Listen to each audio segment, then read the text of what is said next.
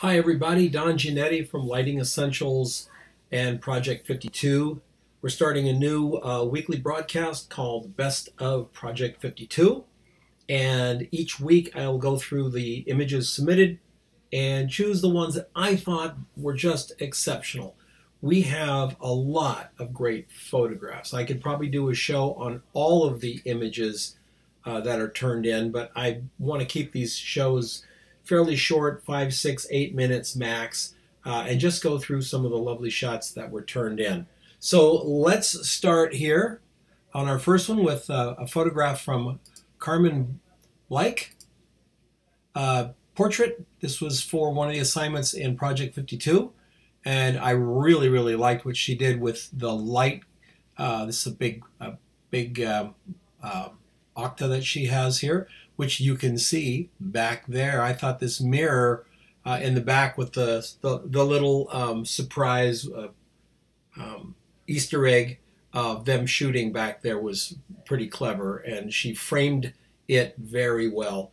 Composition is good, wide angle lens. We're getting the ceiling and the floor, and yet Carmen's really got a nice body position and a very good overall position for her subject here, because she doesn't look distorted at all, even though, like I say, this is a fairly wide angle lens. Carmen zeroed it out, so we have verticals and done a great job. So I just like that little Easter egg, and I really liked what Carmen did on the main light up here.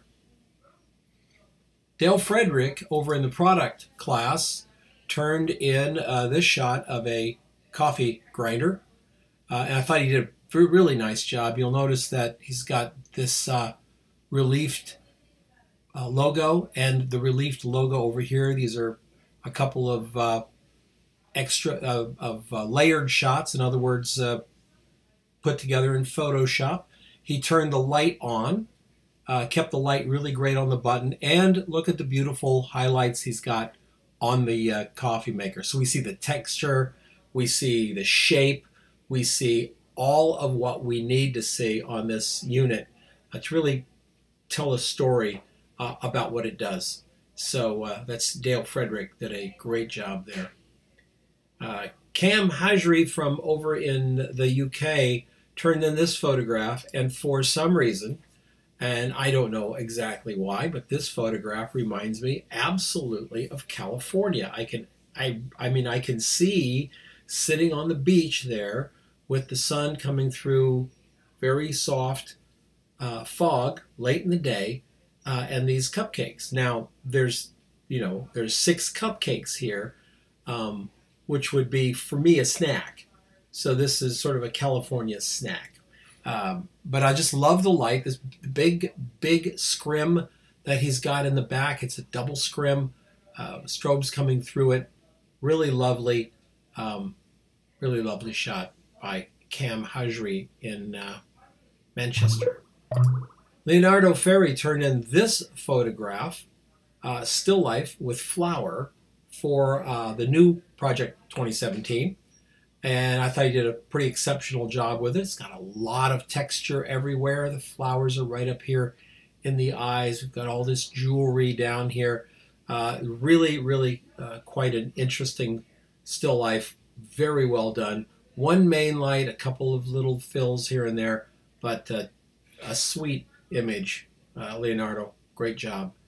Siobhan shot an iron, and not just an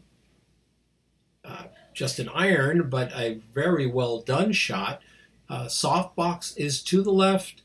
Big white card is carefully positioned to the right, so that all of this chrome really reflects it. We've got a beautiful liquid highlight all the way down the side of this. Nice light from the front here, and even the cord has great light on it, and very gently tucked back here, so we don't really see the cord. We kind of know it's there, but we don't really see it as being part of the image. Sometimes making a photograph of a kitchen appliance, the hardest thing you can shoot is the cord. They don't really take direction well, nor do they do a great job listening to what we want. And the last shot is by So Fong, Anjali Fong, and she's in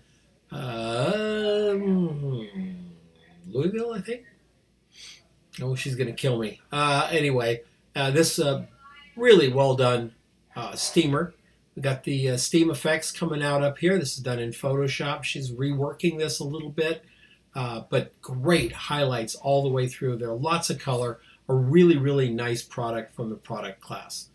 So those are the shots from this week that I just thought were pretty exceptional. I hope you enjoyed seeing them. We'll be doing this every week. Have a great weekend, folks, and see you next time.